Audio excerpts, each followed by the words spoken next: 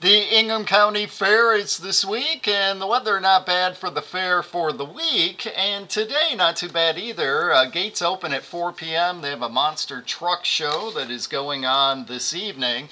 Weather-wise, we should be around 80 at 4 p.m. Just a very small chance it could be an isolated shower. At 6 p.m., some sunshine, 77, and we should be around 76 at 8 p.m.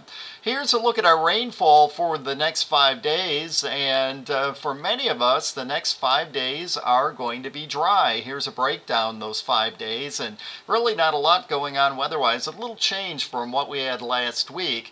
And the humidity levels, they are pretty good through midweek. They may spike a little bit as we head towards the end of the week.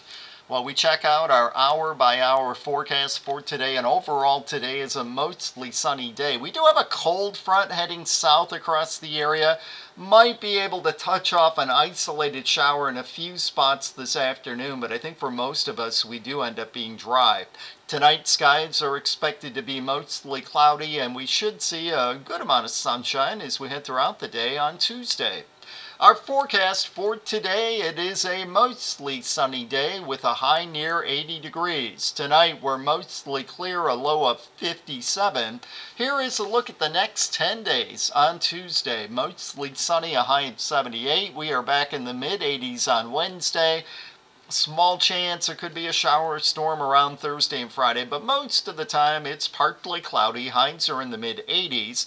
The weekend right now looks dry, and then we do have the chance of some rain early next week.